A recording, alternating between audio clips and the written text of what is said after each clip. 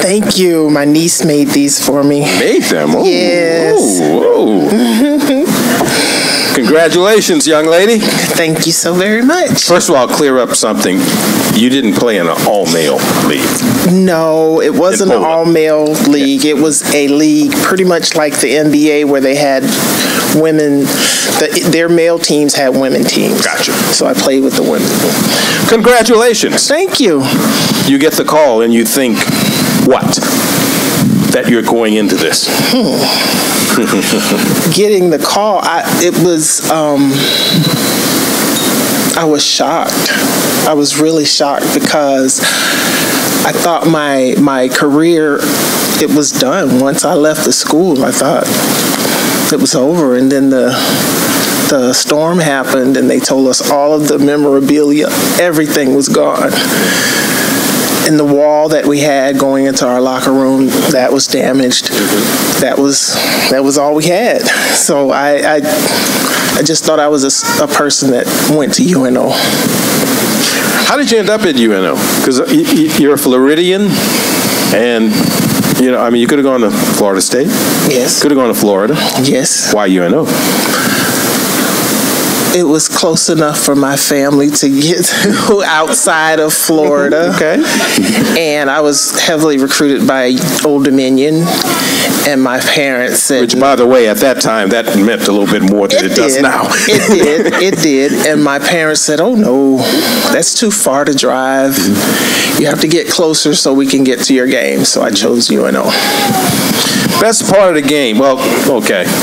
Watching you play and covering you, my favorite part was you blocking shots.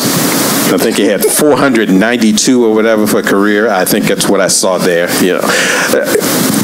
Looked like you enjoyed that. I did.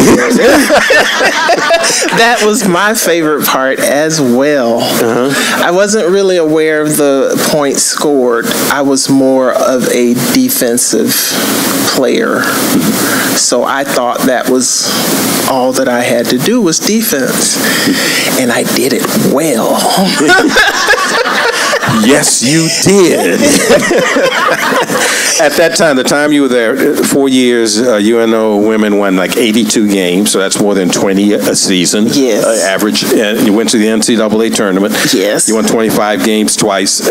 Just talk about that time. I mean, it's part of the reason that you're here is because of that success, and that success was largely because of you. I wasn't aware of that, but we had a really good team, and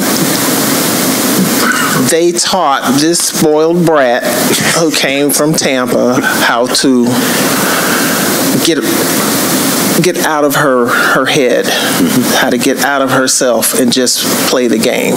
And that's what I did. I didn't want to let my team down. So I did, I learned from what they were telling me. Any particular people you want to acknowledge on this evening for getting here? Well, like Mr. Henderson here, 300 or so, and you said we don't have time for 300 or so, which is okay, but there's so very many. My parents, my sisters, my friends, my teammates, my coaching staff, everybody. You guys for broadcasting us, because, women's basketball, women's sports seems to kind of take a back seat when there's men's sports around, and you guys kept us in the limelight. She was absolutely one of the best, maybe the best college basketball player we've had around here in a lot of ways. Some people think.